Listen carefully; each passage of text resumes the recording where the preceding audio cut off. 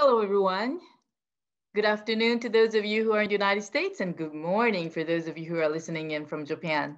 Well, thank you so much for joining us in our seminar, New Views, the Influence of Windows on Architecture and Society Today.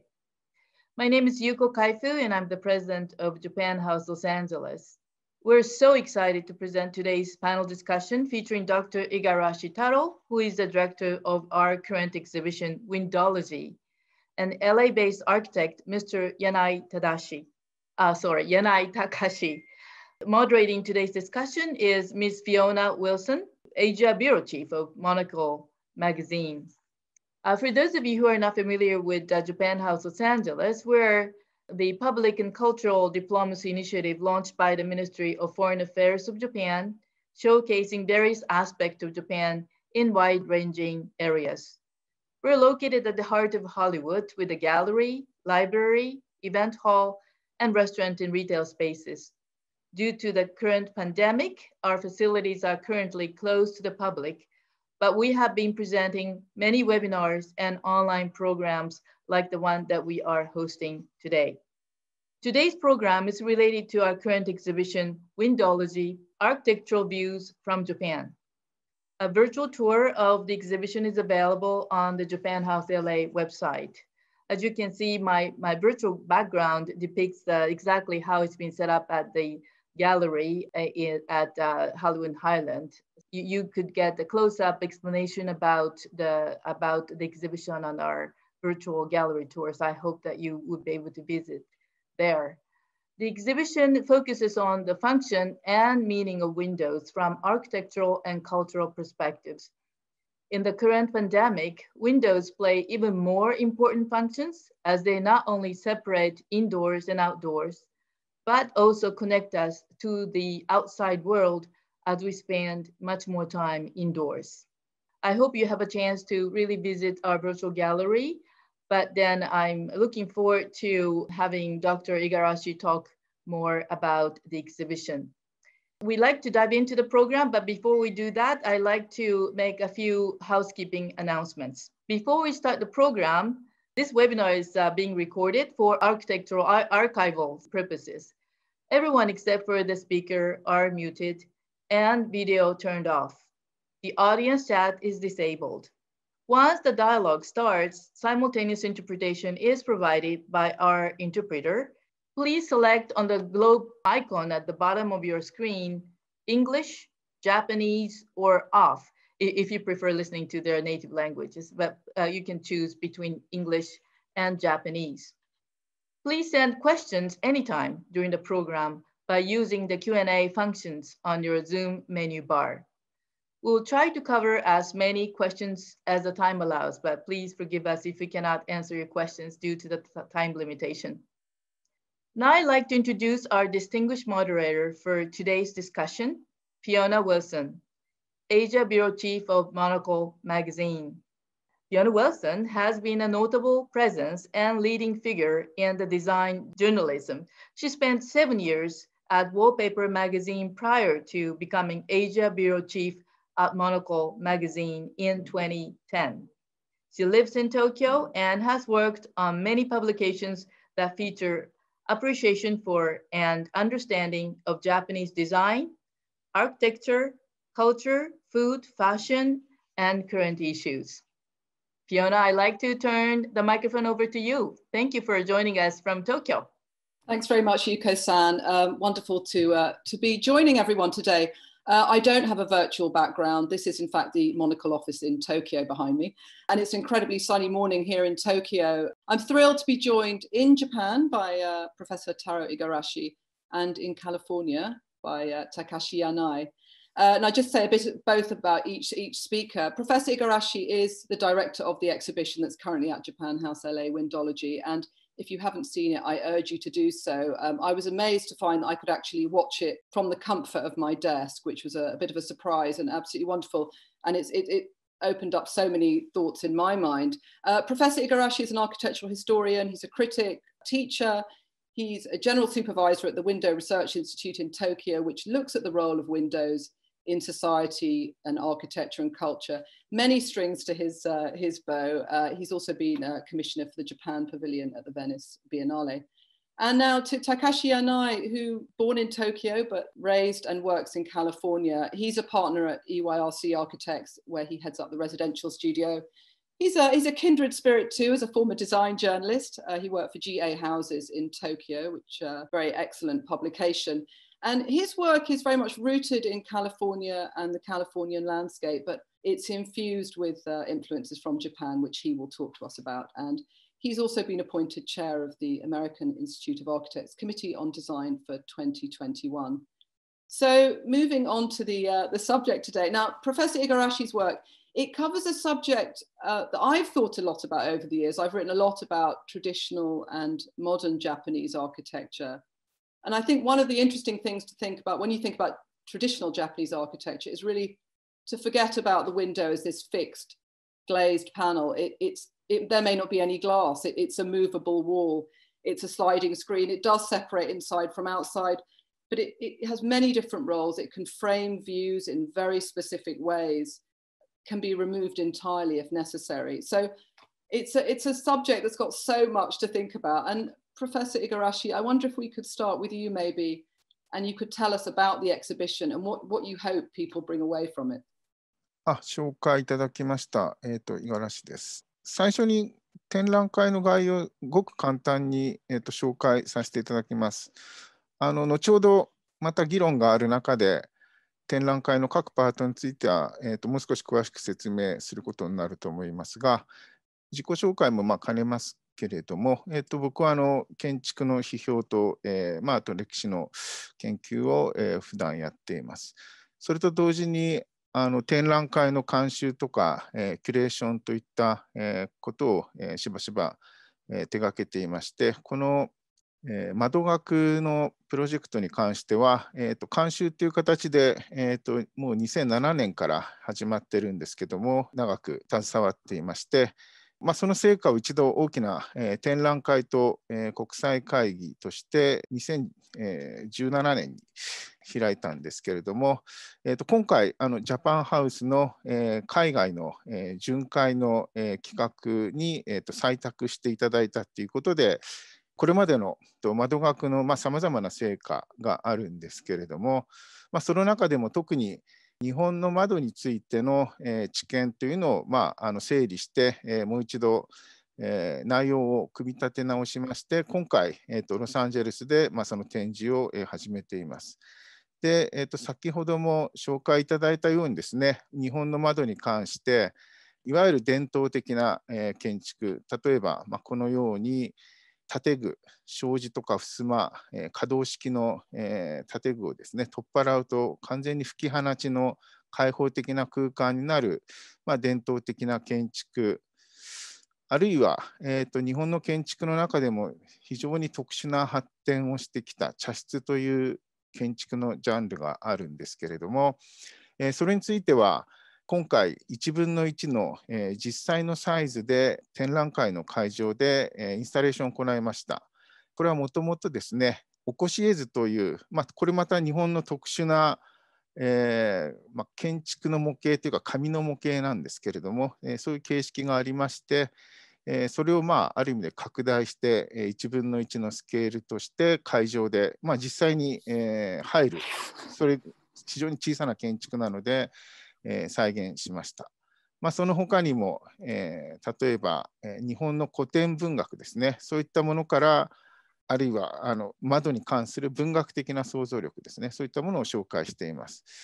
例えばこれは日本の、妖怪、お化けなんですけども、障子っていうスクリーン、紙のスクリーンがあるんですけども、そこにいっぱい目玉がついているような、そういうお話なんかもあったり紹介しています。で、あるいは、日本の戦後最も有名な漫画、国民的な漫画の一つにサザエさんっていうのがあるんですけども、その漫画の中からどのように、一般の人たちが窓、開口部に振る舞いがあったり、コミュニケーションがあったりっていうことを、いくつかのエピソードを使って、紹介しています。他にも仕事場におけるさまざまな開口部の工夫であるとか、あるいは日本の近代建築における、工夫であるとか、さらには、これは本当に、いわゆる現代的な、日本の建築なんですけども、こういった前衛的な建築家がさまざまな新しいタイプの、窓っていうものを、作り出していますので、そういったことを、写真を使って紹介しています。あと、ホームページを、見ていただくと、これまでの窓学の成果をいくつかのリーフレットで、英語でも読めるようにまとめました。これは確かホームページからダウンロードできるようになってますので、ぜひ関心のある方は、読んでいただければと思います。とりあえず僕からまず簡単な展覧会の概要を紹介させていただきましたので、また細かい個別のパートについては、後ほど、議論の中で紹介していきたいと思います。Thanks so much. I can confirm that you can download those booklets because I've been working my way through them and thoroughly enjoying it, I have to say. One of the aspects of the exhibition that really interested me, sitting in Tokyo, but was this amazing 3D model that you mentioned of the chashitsu, the Teahouse. It's absolutely remarkable. I didn't realize that that was quite a common way of creating the Teahouse, that you would make a 3D model in paper. But I was interested as well in the way that windows are used in the Teahouse was really interesting to me. Can you just say a bit more about that? そうですね。日本の場合は、いわゆる、西洋でいう建築家っていう職能の人が、大工さんが代わりに、いてですね、ちょっと違う形で建物が作られていたんですが、茶室の場合は、さらにまた変わっていまして、お茶の、なんていうんですか、マスターというか師匠が、かなり建築の細かいところにも、空間のことを考えていたんですね。で、その時に、具体的に大工さんに指示するために、ある表現形式として紙の、模型を使ってたんですけども、これは非常に便利で、折りたたむとですね、本当1枚の平らな紙になってですね、いわゆるポップアップですね、飛び出す絵本みたいな感じで、パタパタと、開くと立体化して、でこれを、使ってですね、茶室の写しっていう、コピーを作ったりだとか、そういう建築の表記の方法においても、非常に特殊な方法がありました。これは他の日本の建築のお寺とか神社とかでは使われていなくて、茶室に関して、使われたという、非常に、ユニークな、建築のプレゼンテーション、図面の、方法でした。And I was very interested in the way it's described in the exhibition that windows were used in the chashitsu very specifically to create a certain effect, to bring light in at certain moments. And I was thinking, I think in Western architecture, we often think about windows bringing light in. We just think about that, bringing light in. And I was really interested in this idea of light being a bit like nature, something to be manipulated for effect. And of course, the master text for all these things being Tanizaki's In Praise of Shadows, which is, so interesting on that aspect of light being filtered through a screen or through architecture. And I wanted to bring in Takashi Yanai here, because I know you're also very interested in Tanizaki.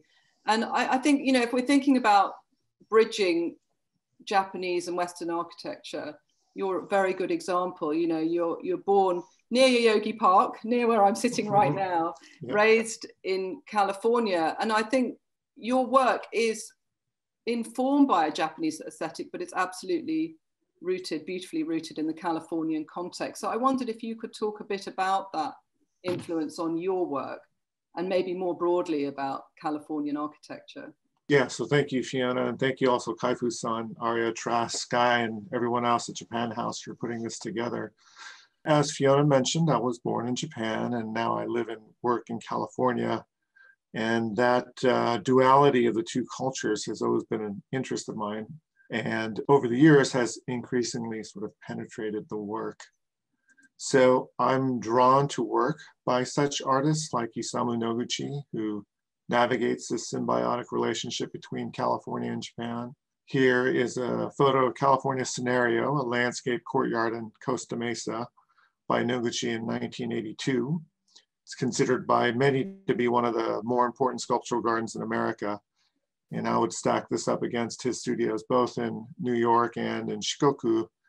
And I admire it mostly that while it has a Japanese influence, it clearly is a regional garden reflecting themes of geography from California and of course the plant material. So in our own work, increasingly I like to draw from traditional elements that inspire me from traditional Japanese architecture, but I try to do it in a non-literal way. So for instance, the tokonoma has always been an interesting sort of architectural device for me. So this would be how we might reinterpret it for a house we did in Beverly Hills. It's a contemporary interpretation of the tokonoma. It's an anchor to this living room. So it's a niche that allows the client to display their art and objects in a way for the architecture to be a vehicle for that expression. It's a window, if you will, into the lives of the client.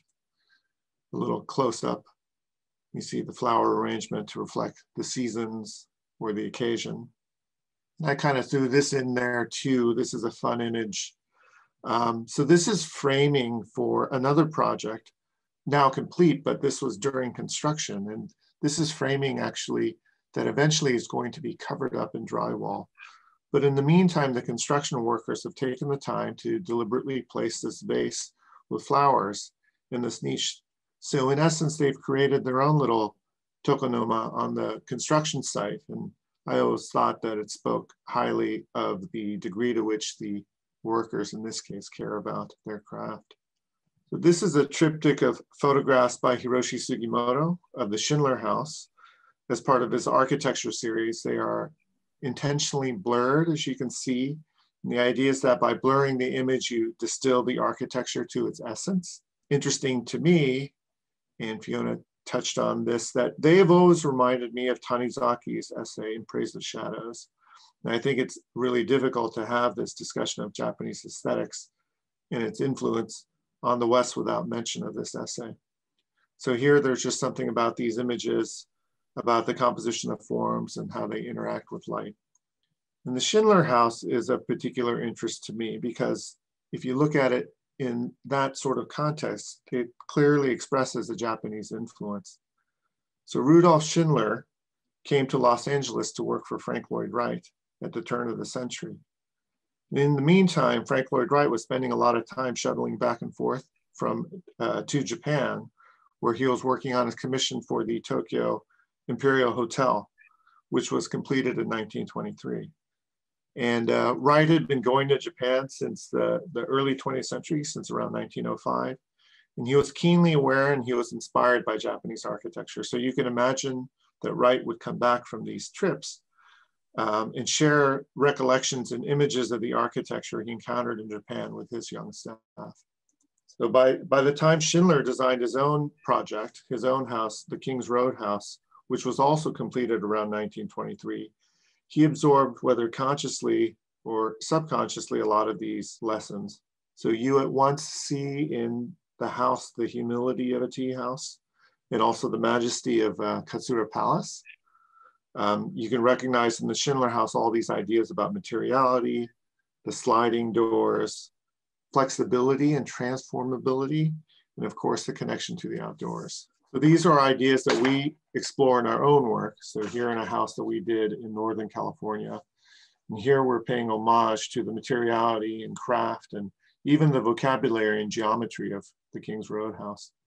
So we're extending the materials from indoors to outdoors, and likewise and vice versa, and bringing the landscape into the house. So another tradition that is inspirational as a tangent point for me would be the contemplative garden and Japanese landscape in general. So here, of course, is an image of Yoanji in Kyoto. And here we interpret those sorts of approaches to the Japanese landscape for California. So here we've created a contemplative garden as a layer before you enter this house. It's a pause before you enter. And the ideas are familiar. It's a courtyard, but it's not literal. We use instead California native plants and climate appropriate planting. And this leads then to the main space of the house, which has been completely opened up to the view. Sliding doors, in this case, pocket completely away, and you recognize this sense of spatial layering. It's a reinterpretation also of the Engawa before the view. The house then frames a larger borrowed landscape view of the Pacific Ocean. So this is an approach we see in this photo of Katsura by Yasuhiro Ishimoto. These photos were used to illustrate a seminal book called Tradition and Creation in Japanese Architecture by Walter Gropius and Kenzo Tange, who in the book cite Katsura as a pivot point between traditional Japanese architecture and modernism. We explore similar ideas about framing a view, again, the sliding doors, the borrowed landscape. Another example, similar elements here, also a reinterpretation of the Engawa in a contemplative garden. And sometimes this sort of thing happens on both sides of a space. So you view through the entire room. The entire house becomes sort of a frame or a window, if you will. And the room essentially becomes covered outdoor space. So blurring the boundaries between indoors and outdoors, that's what we're doing. And to the extent where we can speak of the outdoor spaces as outdoor rooms and the interiors as interior landscapes. This house is called the Spectral Bridge House. And it was actually a collaboration with the artist Johannes Giordoni. He's a light and space artist in the tradition of Tarō. And the project was very much about this confluence between art and architecture. The entire house sort of erodes that clear distinction between interior and exterior space. But what I wanted to show you was this particular moment in the house that I find very interesting. So this is the spectral bridge itself, which is, it incorporates light and space art. It's an installation as part of the house. And I enjoy this image in particular because the art, which is unto itself a kind of window, it emits light, but it's also bringing in light and the view and the context. Here you see things collapsing in many ways, art and architecture. From inside the glass, you see the house itself. So you're inside the house, but you also have a view of the exterior of the house and the roofs of the neighboring bungalows. You see the neighborhood context. And you also sense the time of day and maybe even the time of year. So it's a kind of existential window that locates one in the world. Now shifting to this photo by my friend Nori Minami from his book 1972 about Kisho Kurokawa's Nakagain capsule building in Tokyo. So there's obviously an anonymity and a homogeneity to the windows here. It's sort of a language of relentless, infinite, undifferentiated windows. Yet from inside this round window, one in each capsule, the window becomes a foil or a backdrop to the specificity of each resident. Each window offers its own distinct view of the city, and each space is a vessel defined by its occupant. So the window is a medium through which the individual engages the world and vice versa. So sometimes a window to landscape in our work can be quite controlled. In this case, this is an infill, it's a project on an infill lot. So what we wanted to do is create a sense of privacy from the neighbor. We wanted a window, but if we had a window, we would be looking at the side of their house. So instead, we created this little courtyard. So it's both a contemplative indoor and outdoor space. You get a piece of the sky, a beautiful potted Palo Verde tree. And if you open that window, you might even smell the nearby Pacific Ocean. So it's something that connects and grounds you to the world outside. And this is a simple kitchen window, just facing a side yard, but it's an opportunity to bring in the lushness and greenery of the garden. So windows can bring nature into the house and make it part of everyday ritual, such as cooking in this case. And then through the availability of large sheets of glass, sometimes an entire room or structure becomes a window. Here you get a view from a garden all the way through the window to another garden. And the building itself can become a device for framing. So the materials extend from exterior to interior. The ceiling is extending from the interior to the exterior through the full height pivot glass doors to the view beyond. In the simplest sense, obviously, windows are there to frame the view. And when the view is significant or magnificent enough, then the architecture begins to fall away. It's not about the architecture anymore, it's about the landscape. And we sort of push this idea to the extent that now it's not a window, but a house that is framing the landscape. The house itself is becoming a kind of window. So you have the foreground of the manicured approach landscape. And then you have the borrowed scenery in the back. Again, the house is on the periphery. It's pushed to the periphery, and it's a way to frame the landscape and locate one in the world. So here you can see how the windows reflect the view. And now you also see that the pool itself becomes a kind of window. It's an apparatus for viewing and amplifying the view. There are many ways in which architecture becomes a window and vice versa. So this is my last slide, but I did want to take the opportunity before we get on to our conversation to thank Professor Igarashi for bringing us this exhibit and sharing his research. It's made me think a lot about architecture and the architecture of windows in ways that I had not previously. So with that, I return to Fiona. Thank you so much. My goodness, what a selection of images. There's so much to think about there. It's fantastic to see your own work. Also, I mean, always good to see Schindler House. And I can never quite get over that you hadn't actually been to Japan when you designed that house. It's still hard to believe. And I was also thrilled to see Nakagin Capsule Tower, which is a building I'm very keen on and I've visited quite a few times. I'm very sad to say it's on its last legs.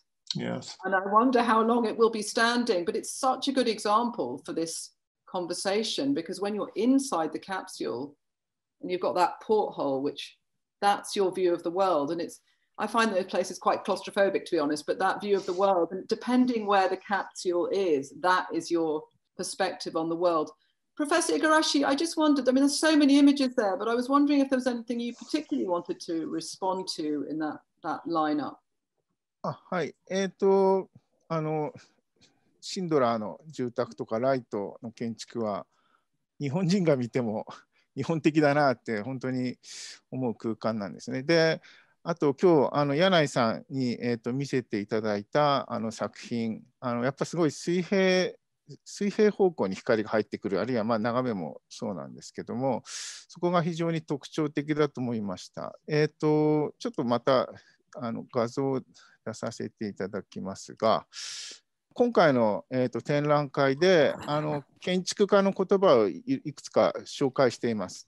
例えば磯崎新さんっていう建築家が西洋の建築ってまあ上から光がやってくるトップライトが非常に印象的にまあしばしば使われるんだけど、まあ、日本の建築は水平にしかも、バウンドして一旦下にこう反射して跳ね返ってくるっていうような言い方をされています。まあ、これはとても軒が深い日本の建築の、特性から必然的にそうなっていくんですね。あるいはまあここに今壁に、展示会場でも映し出されている牧文彦さんの言葉に西洋のドアっていうのは非常に重々しく開くんだけれども、まあ、日本の襖とか障子といった建具は非常に軽やかに、まあ、指先一つでスムーズに動く、そんなようなことを、まあ、指摘されています。で先ほども柳井さんのプレゼンテーションの中で桂離宮がありましたが、それと基本的に同じタイプの建物がこの菊月亭で、今回展覧会の会場でも、その動画をどう使われているかっていう映像を流しています。窓研究所のホームページから多分フルバージョンのも、映像を見ることできると思うんですが、これ非常に面白い建築でまあ、周りに池があって水面に映る月をこう見る、そういう建築でもあるんですね。で特に映像の中ではこれが夕方閉館するというか閉じるときに雨窓とかをどんどんスライドして出してきて、一気にこの開放的な空間にこう、可動式のパネルがどんどんはまっていって、その劇的に変化していく様子っていうのが映像で紹介されていて、本当に表情を日本の建築が変わるんだということを大変印象的に、紹介した内容になっています。でこういうのは日本のやっぱり建築の、窓の在り方がいわゆる礎石像の石とかレンガを積んだ建造物だと、壁に穴を開けて窓を作るっていうそういう発想になりがちなんですけども、日本の場合はどちらかというと柱と柱の間が開口部であり窓でありっていう、かなり根本のところからこの伝統的な建築で、発想が違うっていうのが非常によく表れていると思います。で、今回紹介している茶室はただ実は日本の建築の歴史の中ではかなり特殊なもので、実は、これとまた逆で、むしろ壁に穴を開けるっていうタイプなんですね。日本の中世になるとこういう、花頭窓っていう、先端がくびれたアーチ状の窓が入ってくるんですけども、これは中国から禅宗とともに建築に入るんですが、これはやっぱ壁に穴を開けたっていうタイプの、窓で、まあ今左の写真もこの窓から庭を見るっていうそういう構造になってますし、でそれをさらに徹底的に追求したのが茶室で、茶室っていうのは小さい閉ざされた箱があって、箱に穴を開けていくっていう、伝統的な建築とは実はまた違うタイプの発想なんですね。ただちっちゃな建築なのにいろんなバリエーションの窓、あるいは数が大変多いっていう意味で、これまた非常に特殊な建築になってまして、これは構造と窓の衣装を切り離したっていうところからも成立した部分があるんですが、で今回その紹介した実はこの揚水亭っていう建物は、おそらく最大だと思うんですけども、13個窓があるっていう、多分こんなに小さい建築で13個も窓があるっていうのは他に例がないんじゃないかっていう非常に特殊な建築ですね。名前も別名13層っていう13の窓っていうのが名前についています。先ほど柳井さんのスライドの中で、黒川紀章さんのカプセルタワー紹介されてました。黒川さんって非常に茶室が好きだった人で、あれはやっぱり現代の都市における、ある種の隠れ家的な茶室を工業化して縦に積み重ねたものだと思うんですね。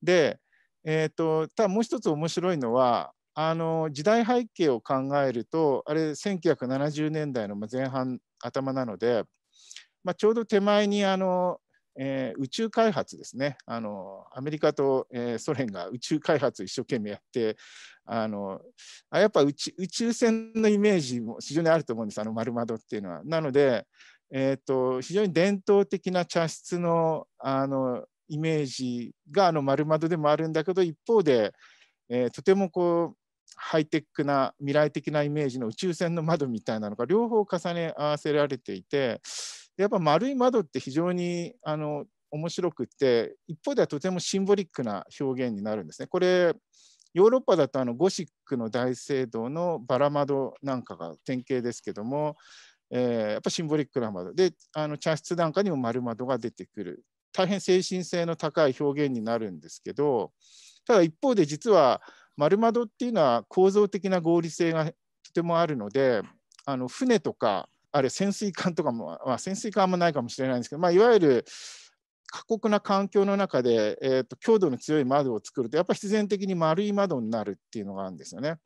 なので宇宙船が丸い窓を持っているのもやっぱそういう合理性があるので、そういう構造的な合理性と象徴性の両面を持っているっていうのが丸窓で、そういうところを黒川さんのカプセルタワーで、重ね合わせたんじゃないかなっていうふうに、思いました。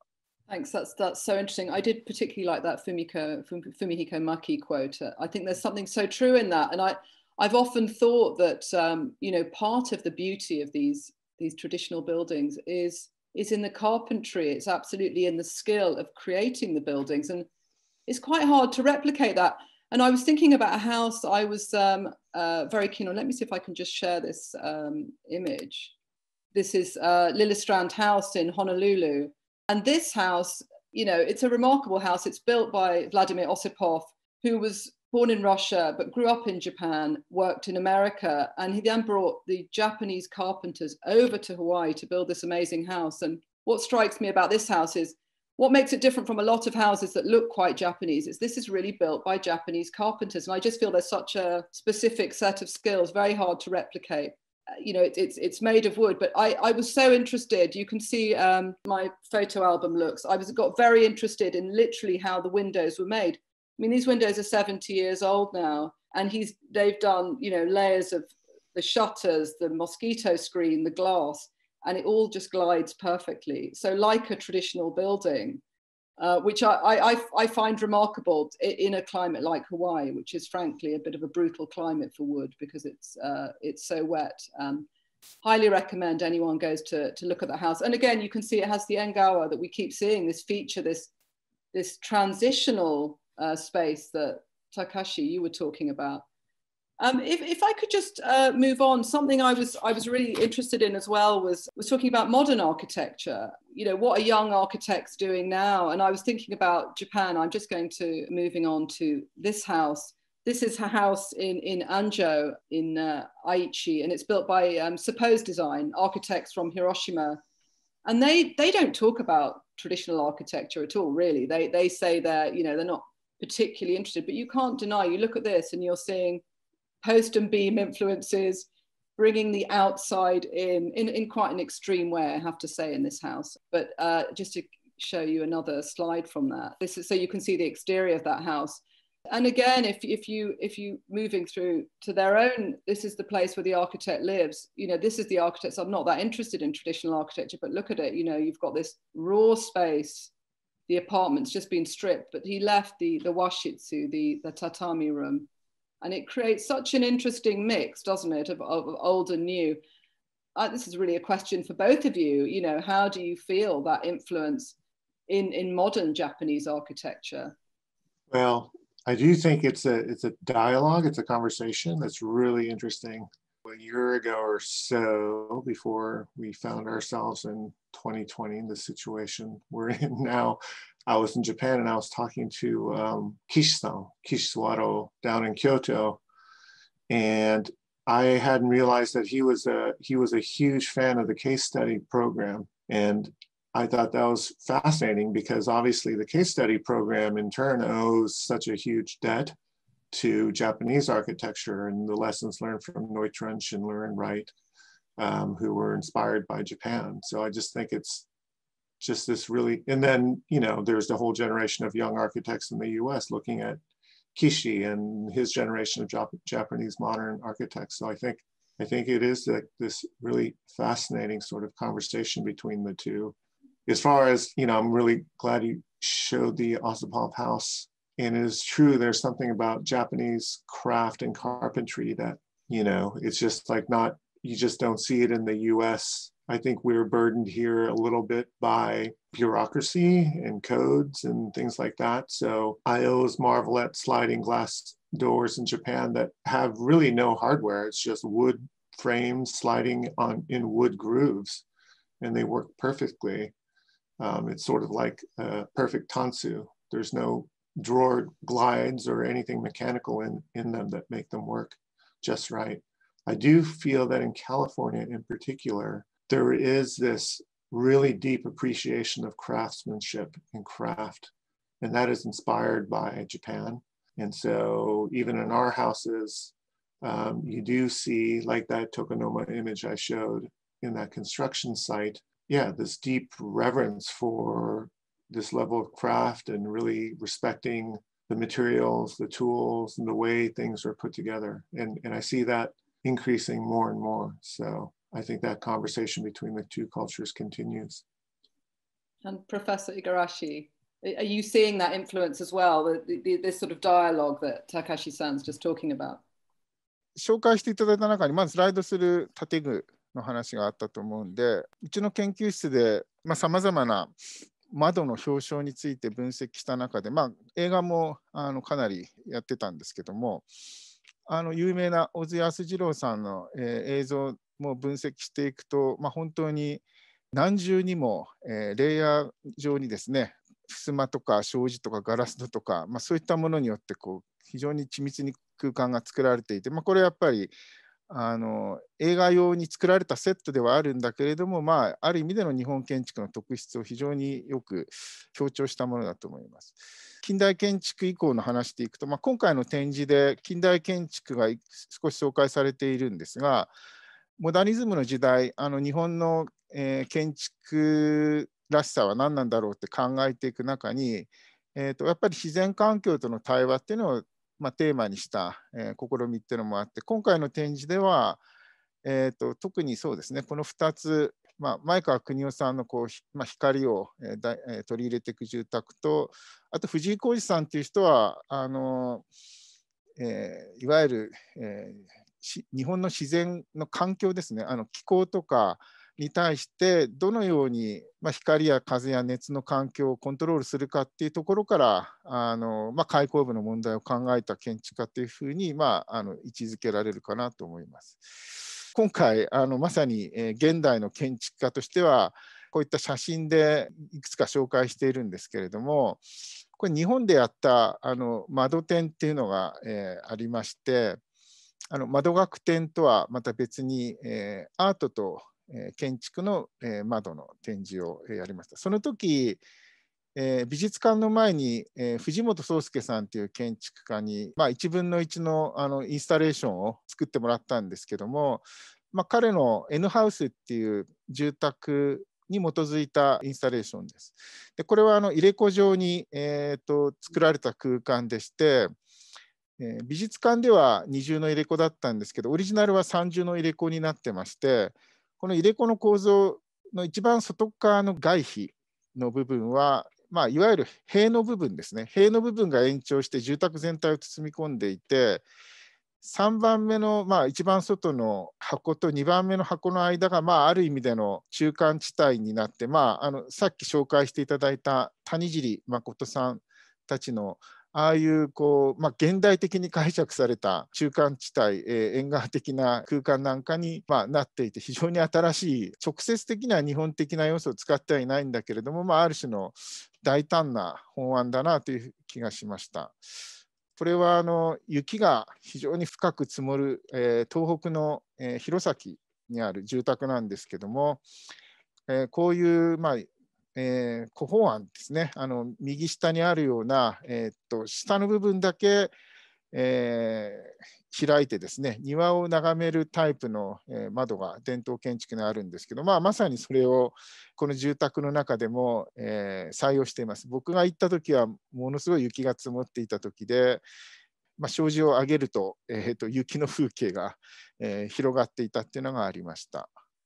あとかなり特殊な窓の作り方としては、これ左側京都にある中山秀之さんの住宅で、高さが7メーター、幅が2メーターのものすごい大きい窓なんですけども、外の風景を眺める窓でもないんですよね。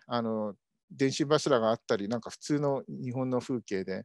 なので、この巨大なカーテンとセットで設計されていて、このカーテン特注で作っていて、窓なんだけれども、いわゆる、特殊な、壁のようなものになっていて、外の風景がお互い開けると丸見えなんですけど、普段日常生活においてはカーテンで閉ざしたりしています。で、右側のカーサオーっていう住宅は、木密って言われる木造建築が密集した地帯で、とても日本的な場所なんですけども、ぎゅうぎゅうにちっちゃな家があるところにわざと大きい窓を開けてですね、普通だったらこんな環境だったら閉じるんですけど、これだけ巨大な窓を開けることによって逆に周りので反対側の向かいの家は閉じてるんで借景にしちゃってるというか、アート作品のようになんか外の風景を切り取るちょっと不思議な操作をしているので、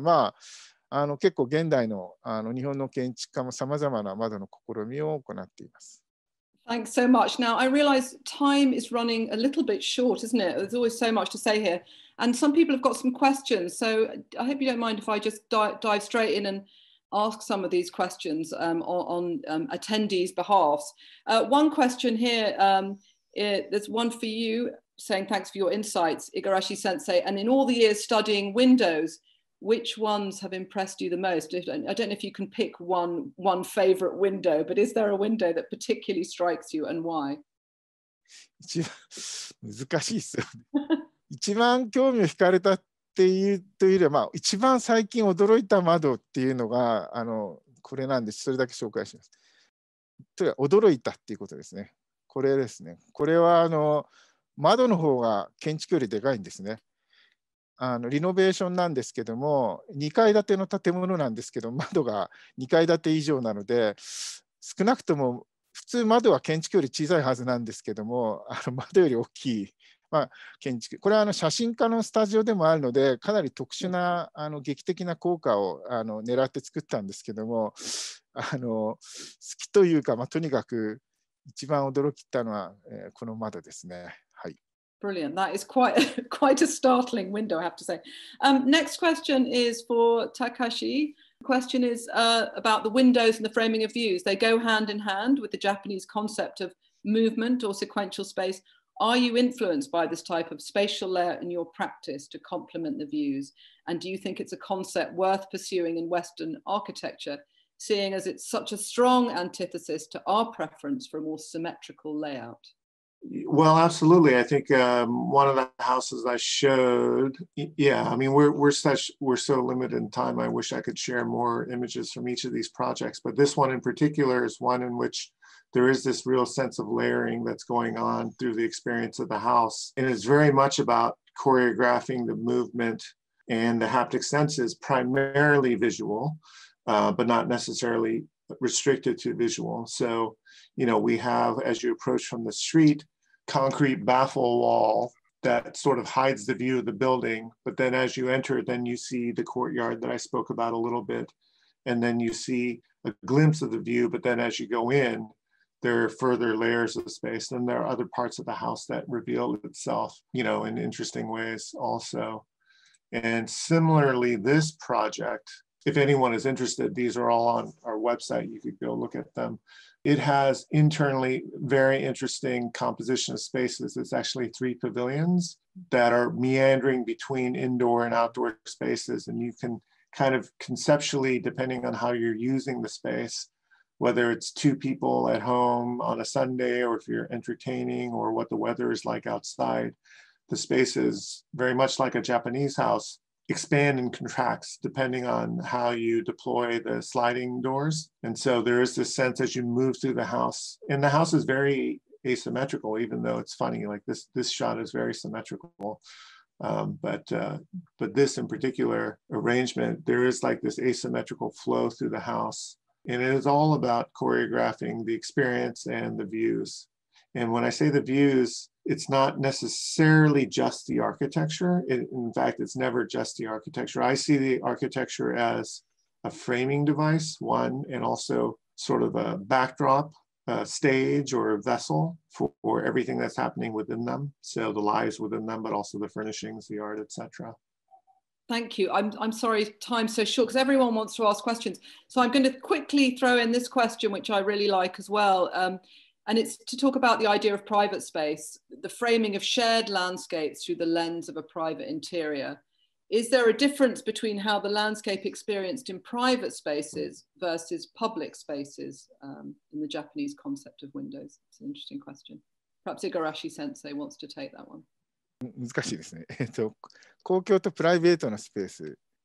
Yeah, I think so. I think the question is, I'm curious to hear the panelists discuss the idea of private space, which I think is an interesting thing when it comes to windows, isn't it? Because windows are by their nature very much not private. So how you balance that? いや、日本の場合、住宅事情がやっぱ例えばアメリカとだいぶ違うので、あんまり広くないところに建築作るんですよね、住宅を。そうすると開きたいんだけど、あんまり開くと外から丸見えになっちゃうっていうところで、やっぱその辺の調整が非常に難しいし、逆に建築のテーマにも、なるんですね。ただうまくいかない場合はだいたい窓作ってるんだけども、完全に閉め切った窓を作って、いう住宅がやっぱり世の中にいっぱいあるんで、その辺をどうやって建築的に解くかっていうのは日本の課題で、アメリカだと多分それなりに広い敷地の中に住宅があるので、そこはそんなに気にしなくてもいいんじゃないかっていう気がしますが、どうなんでしょう、柳井さん。Yeah, well, last comment. Yeah, last comment. So it's true, our sites are a little bigger, but we have similar issues, especially in LA. Oftentimes are not as big as you might think. So for instance, back to this house, I mean, that is a fence right at the sidewalk. I think privacy in LA is very important, because you do have the sense in LA that you want to enjoy this indoor-outdoor environment, and it's sort of like a respite from the rest of the world. And so how do you do that on a small lot? So we try to, like, this is in Venice and the lots are quite small. we try to maximize this sense of outdoor space without giving too much away to the neighbors. It's impossible to shut them out entirely. Like you can see the neighbors a little bit, which I think is fine. I mean, it's a sort of a reference to where you are in the world, but we very much try to manage privacy in primary areas. And we don't want to create a situation where, you know, you have to draw the shutters or the curtains because, you know, we don't want to mitigate, you know, the best effects of having windows. So in this case also, there's a house right next door and we could have had a window, but instead we sacrificed a little bit of interior space to create this small courtyard that gives you a view to an exterior space and the sky and nature, and you get a little sense of fresh air without compromising your sense of privacy at all. So I think it's possible, and these are ways in which we try to do that. Thank you. Gosh, there's so much to talk about. 最後に Oh, sorry, please finish. Yeah. いいですか？どうぞどうぞ。今のエピソードで思い出したんですけど、今回サザエさんの漫画からいくつか窓に関するエピソードを紹介してるんですけど、これ左のものがすごい日本的な事情をよく表していて、これ50年代に書かれた漫画なんですけども、このエピソードはモダン住宅っていうガラス張りの住宅をこういいなってこう、パンフレット本を見てたんですけど、来客が来た時に居留守ができなくてやっぱりやめようっていう、ちょっとそういうエピソードなんですけども、これすごく当時の日本人がモダン建築に持っていたイメージをある意味で反映しているかもしれません。でこのサザエさんという漫画、今回いくつかこういう窓やあるいは、障子とかを介した人のコミュニケーションの在り方を結構いろいろ紹介していてですね、今の日本で少し失われた側面も実はあるんですけれども、今回コロナ禍でやっぱなかなか外に出れないんだけれども、こういう窓を介した人々のコミュニケーションの重要性っていうのはきっと多分改めて認識されてると思うんですね。そういった時にこの窓をステージに見立てるであるとか、窓を通じて両側からこう文字のコミュニケーションを行うとかって、そういうアイディアっていうのは結構実は今の時代に改めて読み直すと面白いんじゃないかなっていうふうに思いました。はい、以上です。Yeah, I think you're absolutely right that COVID has thrown up the value of the window. Certainly in Japan, where the 3 C's have been talking about, we have to avoid these closed spaces. We need lots of ventilation. So people have been talking about windows non-stop in Japan. So I think that's been a big change. And also reflecting on high rises, you know, that ventilation, you cannot open a high-rise window. So that's another, you know, an interesting rethink. Is that what we want anymore? Do we want all this mechanical ventilation? So I'm really sorry we're out of time. There's just so much to talk about. I feel like we need a whole other hour. But thank you very much to Professor Tarō Igarashi. Thank you, Takashi Yanai, as well. And I'm going to hand back to Yuko Kaifu here. Thank you so very much, Fiona, Dr. Igarashi, and Mr. Yanai as well for fascinating discussions. You covered certainly the traditional, contemporary, the East and West, and there is some common thread that appears through different dimensions, different scopes. So we could definitely have indulged ourselves in hearing at least one more hour, but that's for another time. There are so many viewers as well who signed in today, so I really appreciate people who listened in today as well. I like to prompt the audience that when you exit the program after it finishes, you'll be redirected to our survey page. Please take a moment to fill it out so that we can continue offering high quality programs in the areas of your interest. And I also like to introduce a few of our upcoming online programs. Please direct your attention to the screen for information on a couple of those programs that are coming up very soon. December the 10th, we'll be hosting Olympic Webinar Part 2, The Power of the Game for Communities, featuring Tokyo 2021. And the 15th of December, we will be hosting the webinar called Journey Through Japan, Chiune Sugihara Story of Compassion. So I hope that you'll be able to tune in for those programs as well. But thank you again, speakers. I mean, this is a wonderful, wonderful webinar. Appreciate it. And I hope the audience would be signing up for our upcoming programs as well. See you again soon. Thank you.